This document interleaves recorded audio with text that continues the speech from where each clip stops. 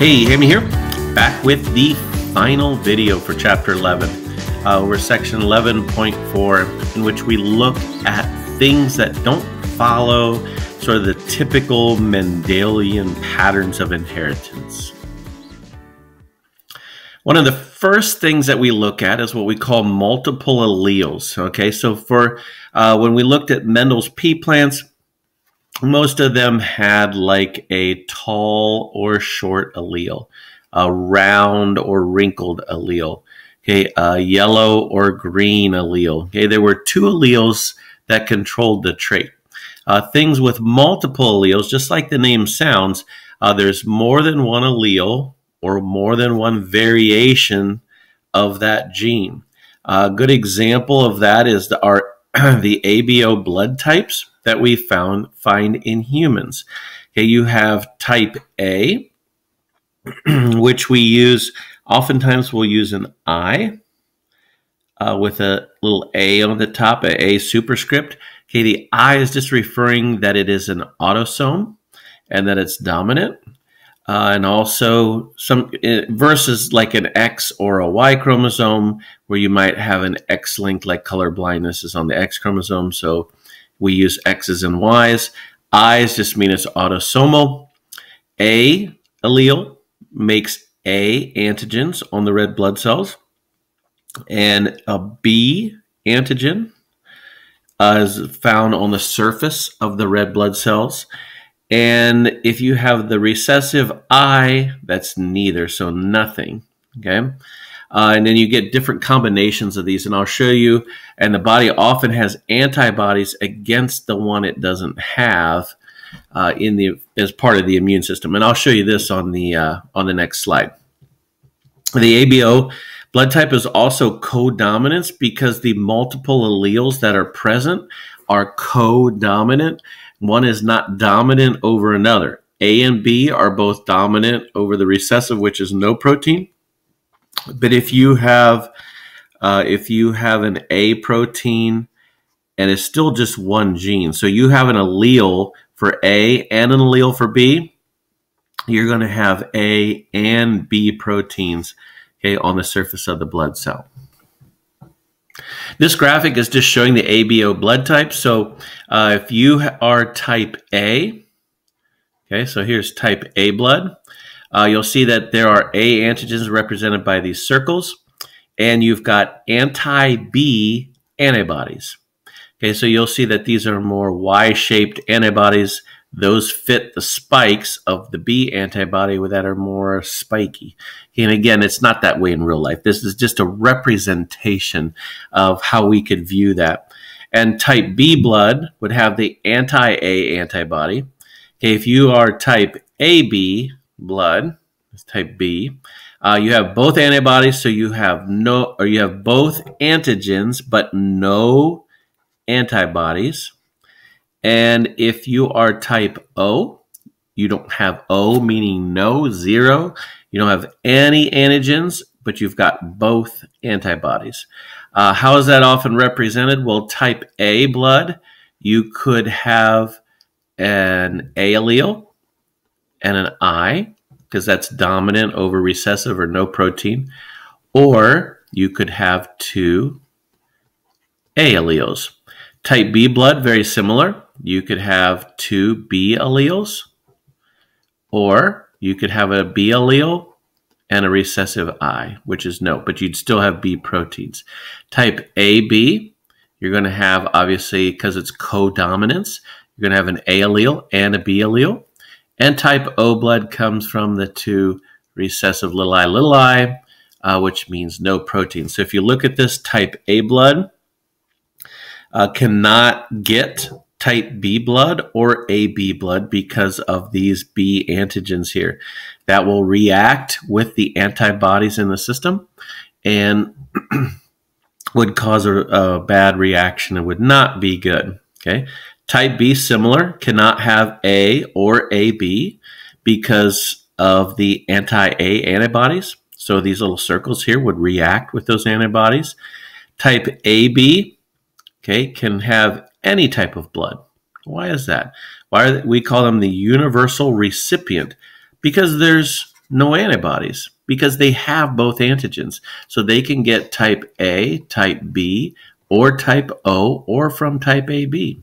So if you're selfish, you really want type AB blood, because you can get blood from any type of blood. Type O, notice type O has no antigens on the surface. Okay, so not having antigens, it will not react. We call it the universal donor. Problem is, it has both. It has both antibodies, okay, anti-B and anti-A. So it can only have type O blood. Okay, so when we talk about who can give blood to whom, these A, B, O blood groups are very important, and this is used to when we need to do a blood transfusion, or somebody lost a lot of blood, we know what type to give them based on what type they have. Another non-Mendelian inheritance pattern would be incomplete dominance. So codominance, like in blood types, if you had an A and a B, they would both show up. Incomplete dominance means one is not completely dominant over another. So this is the classic example, like in snapdragon flowers, where you have like a red flower and you cross it with a white flower and you get a pink flower. Okay, so red would have to have two red alleles, white would have to have two white alleles, but if you cross them and you get a red allele and a white allele, you get your pink. So your phenotype reveals your genotype, because heterozygotes show a different phenotype than either of the homozygotes. And quickly, this is just a slide here showing that. So you have a red or a pink crossed with the pink. Okay. If you get the 1 here is going to represent the red allele. R2 represents the white allele. So if you cross two pink flowers, you're going to get 1/4 of a chance of red. You get your 1 to 2 to 1 ratio. 1 red, 1/4 red, about 2/4 or a half would be pink or heterozygotes, and 1/4 would be white. So instead of a monohybrid cross, the genotypic ratio, 1 to 2 to 1, is also the phenotypic ratio, 1 to 2 to 1. An example of incomplete dominance in humans would be familial hypocholesterolemia, which is actually autosomal dominant. In the last video, we talked about dominant versus recessive inheritance patterns. But in this case, if you are homozygous dominant, you develop fatty deposits in the skin and tendons, and often have heart attacks at an early, young age, and you need a lot of, you need to watch this very closely. Whereas heterozygotes, if you have a normal allele, and then also a 1 for the hypocholesterolemia, the LDL cholesterol builds up, but not as bad. And so usually at a younger age, you're all right. But then as you get older, you really need to be careful of heart attacks. Whereas homozygotes, if you have two normal alleles, you don't worry about this. This is not as big a concern. It's more based on your diet and other genetic factors. Along the lines of kind of dominance and different kinds of dominance, there's one that's called incomplete penetrance. Okay, penetrance, poking through. Okay, the dominant allele usually penetrates, or it's like we say that it dominates the recessive. It covers up, it masks. Sometimes that doesn't always happen. The dominant allele may not always lead to a dominant phenotype. If you've got like a heterozygote where you have big little, it may not completely, cover up the recessive. Many dominant alleles exhibit varying degrees of penetrance. How much this happens. An example in humans is polydactylism, which I put pictures over here. Just means extra digits on the hands and feet. Some people just have an extra finger, so you should have 1 thumb, right, and 4 fingers, so that you have 5 digits. Notice there's an extra. And this one here, this is a type of polydactylism where there's an extra middle digit. You can also have it where you have 1, 2, 3, 4, 5, and you get kind of this small digit here off the side. I knew someone from church, my youth group leader, had polydactylism, where it was just not really functional, but just kind of this small little finger off the side. And oftentimes young kids and stuff now will have them surgically removed. This is a dominant trait. It's also associated with dwarfism.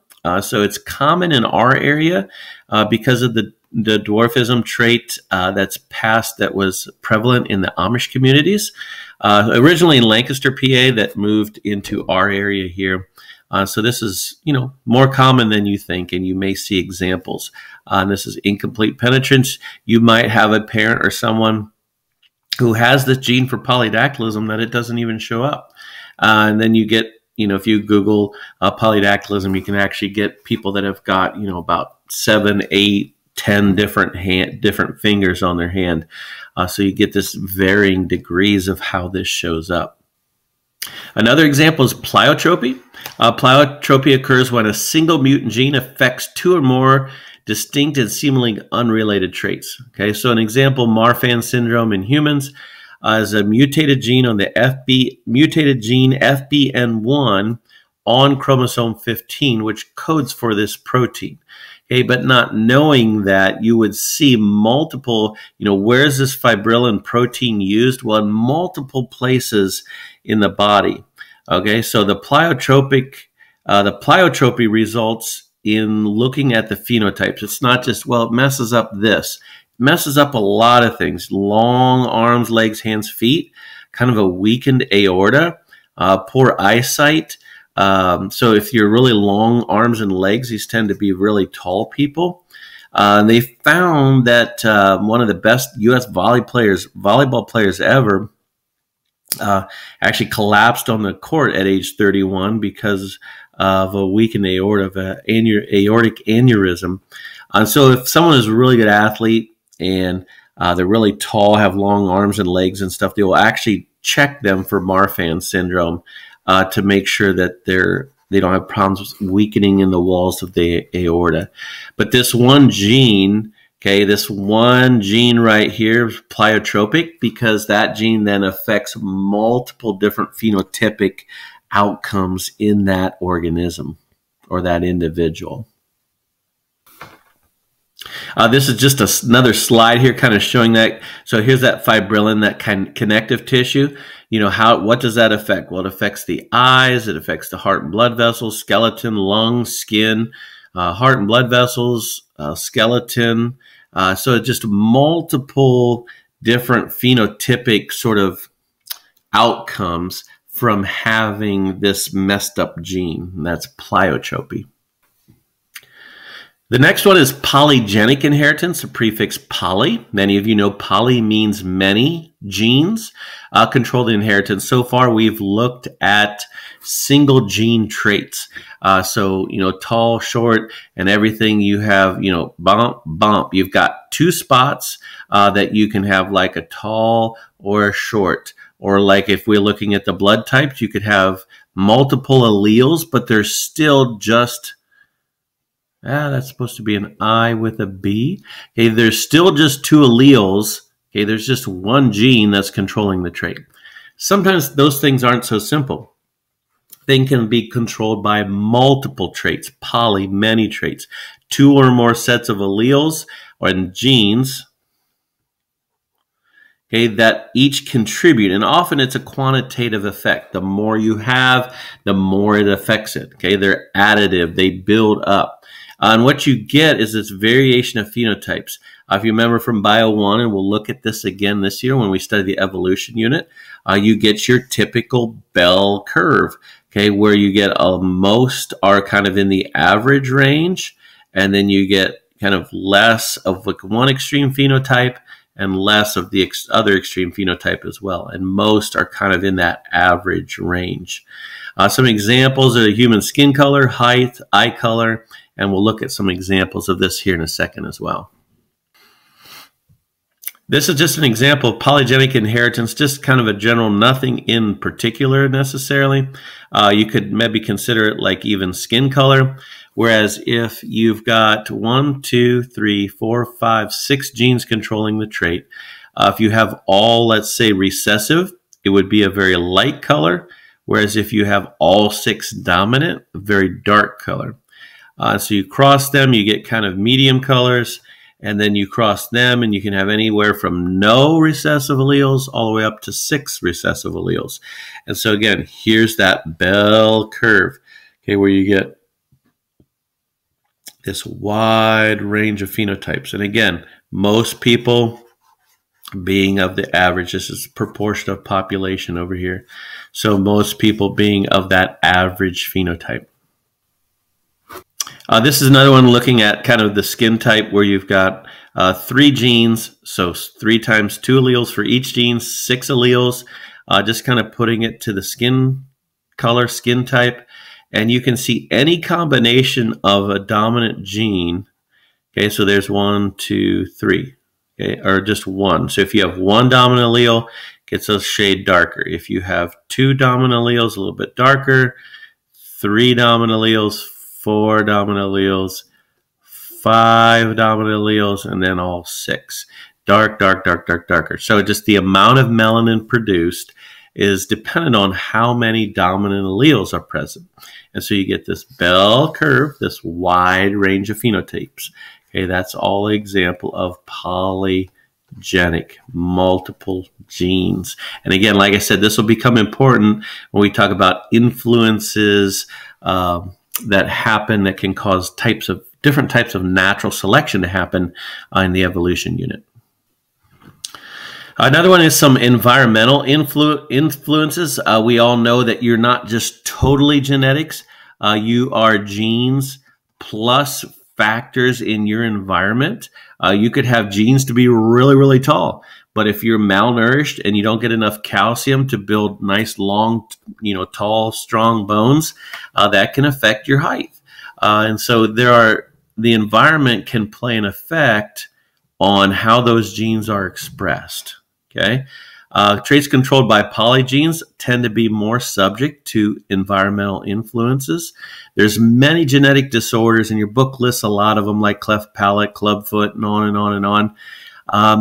When pharmaceutical companies, researchers try to create therapies for this, it makes it tricky for them. Because how does it affect certain male versus female? How does it affect people of certain ethnic backgrounds?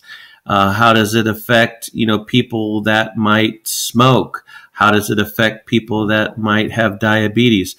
Other conditions, how would that affect how their drug works for a certain condition? And it makes it a little tricky. You can't just make one drug that will just work for everybody. It might work differently in different people. An example often used on standardized testing are the Himalayan rabbits. Which actually their fur color responds to temperature. So these rabbits over here were raised at less than 20 degrees, and this was raised at above 20 degrees Celsius. And you can see where it's nice and warm, okay, they're just white, all white. Okay.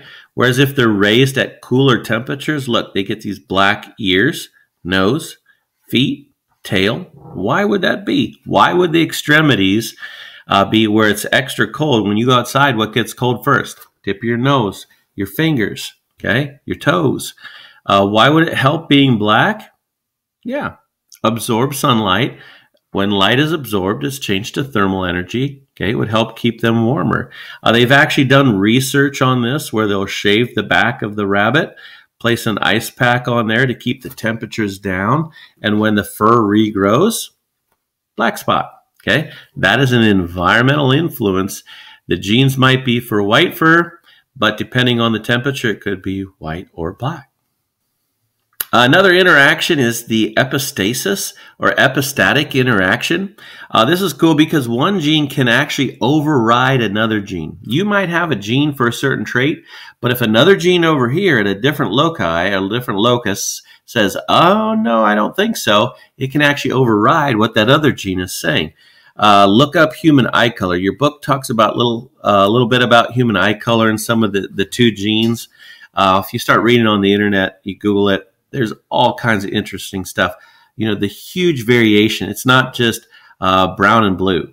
Okay, you can have black eyes, you can have blue eyes, you can have hazel green eyes, you can have brown eyes.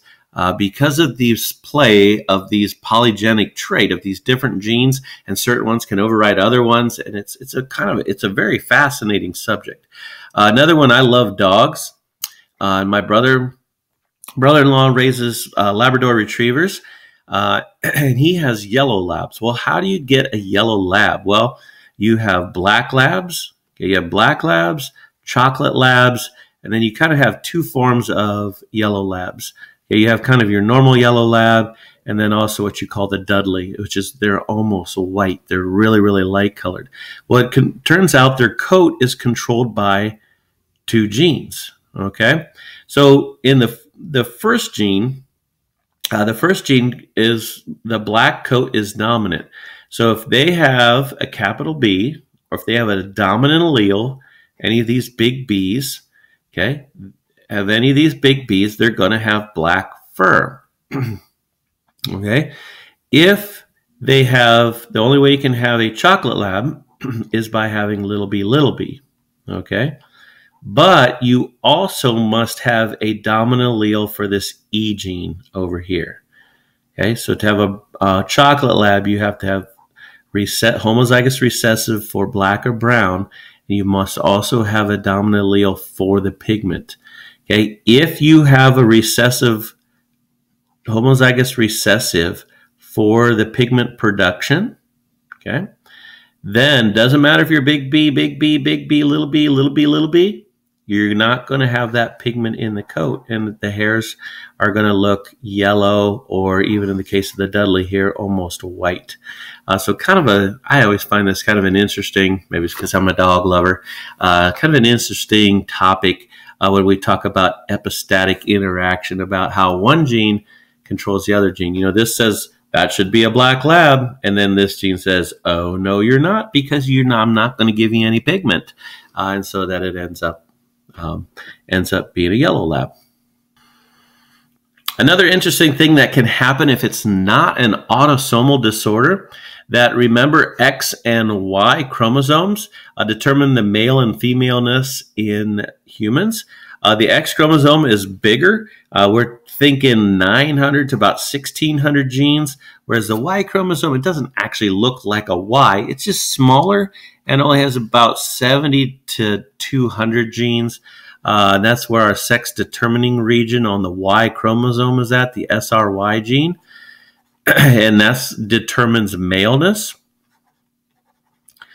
Okay, and during development, we kind of all start female. We usually hear that. And then when this SRY gene kicks in, that starts producing the androgen steroids and starts developing the male characteristics. The X chromosome actually contains a lot of other genes that are important for development, because everybody has at least one X chromosome.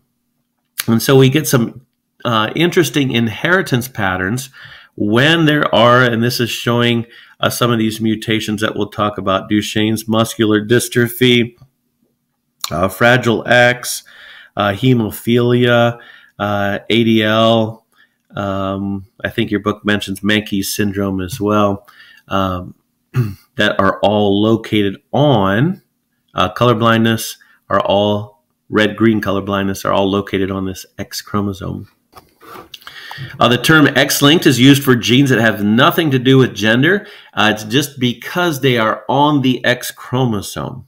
Okay, the Y chromosome does not have these genes. It was first discovered by Thomas Hunt Morgan, who was a big geneticist working with Drosophila melanogaster, our fruit flies.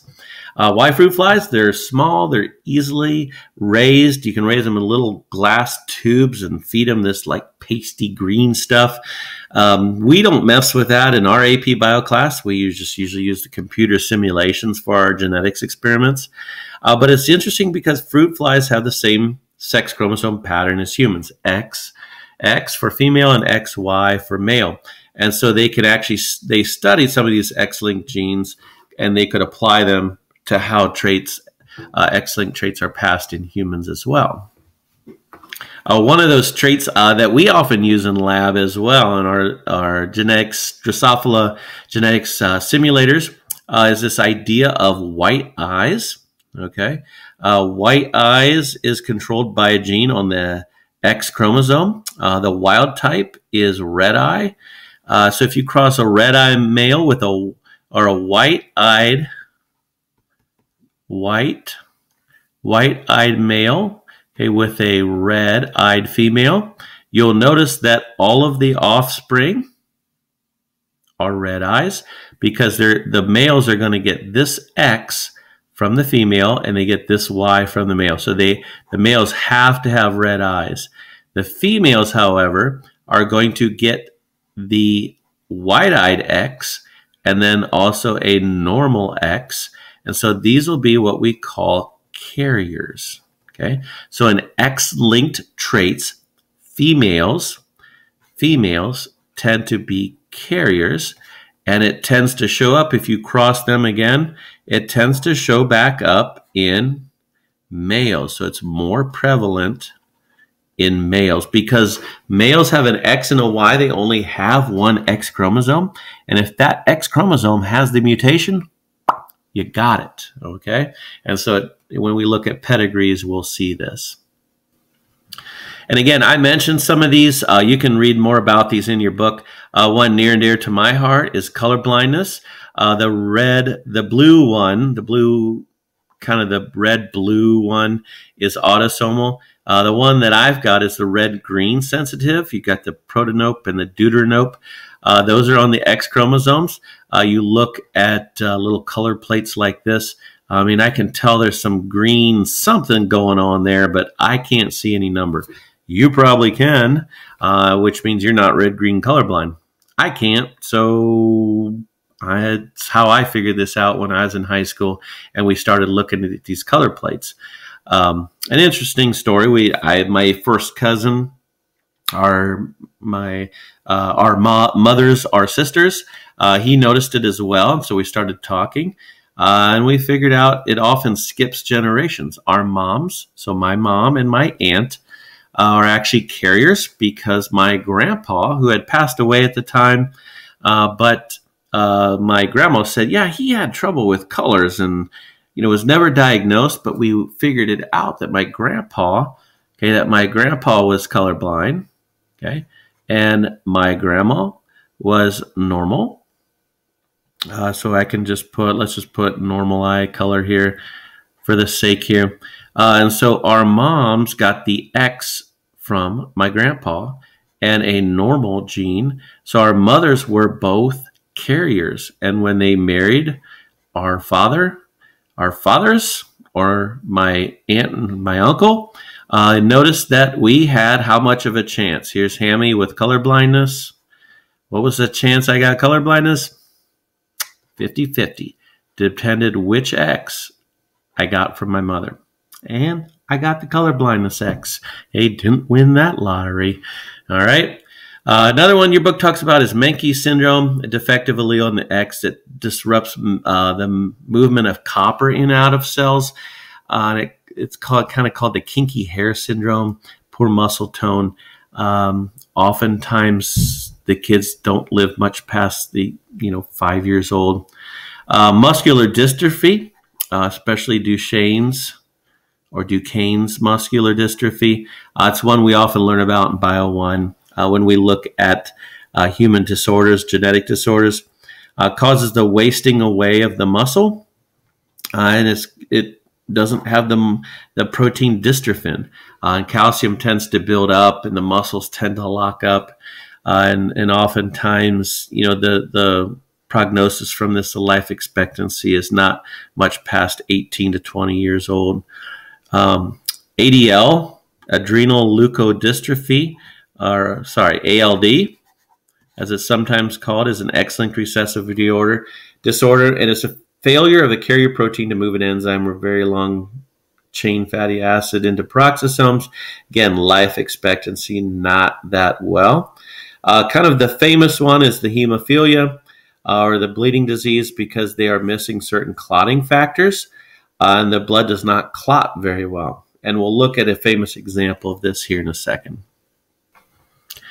First, though, here is just how do we recognize an X-linked disorder on a pedigree. Last video, we looked at this a little bit.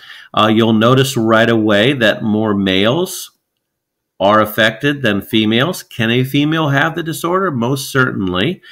You would have to have an affected male and a carrier female or male that's affected in order to have a female offspring or have a daughter that is also affected. But it happens. You'll notice that it often tends to skip generations. Okay, so this would be my Grandpa John right here.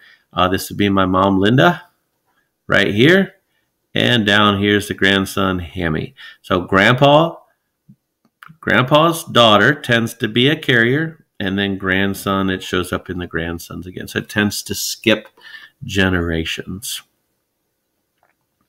And also, interesting point down here, if a woman actually does have it, all of her sons will have it because she will pass on that X with the mutation or the disorder onto the son. They'll only get the Y gene from the father. The famous example of this, hemophilia, and why we know a lot about it, is because it's often called the royal disease. Queen Victoria was the first of the royals to carry the gene. It may have been a spontaneous mutation or something that happened. Well, you know, the royals, the royal monarchs and the monarchy families tended to marry other monarchs. And so you had some inbreeding of cousins and so forth. And so it just spread through the royal families of Europe through marriages that happened between the English, the Spanish, the Prussian, Russian royal families, and all the way down to Nikolai and all those. And so because that was kind of with these prominent families, it's very highly studied in who they think had it and who didn't. Nowadays, you often take injections of clotting factor that your body can't produce. And there are ways to kind of treat this disease. And many people are very active and healthy, even though they have hemophilia, because we have better ways to treat it. And finally, on the last slide here, we just kind of see an interesting pedigree of how much work has been done with this, going all the way back to Queen Victoria. Well, actually, this is Queen Victoria. Okay, Queen Victoria had a daughter, Queen Victoria, where this mutation first happened. So you see if it's shaded half and half, that means that she was a carrier female. Okay, so then you look at daughters 1, 2, 3, 4, 5 daughters. Okay, and 1, 2, 3 sons. Okay, and you start looking at, oh, as you follow this down, okay, so here her daughter Alice married Louis IV, okay, and had lots of kids, right? Here's Nikolai II, who then one of their daughters married Nikolai II, and Alexei, who had this trait.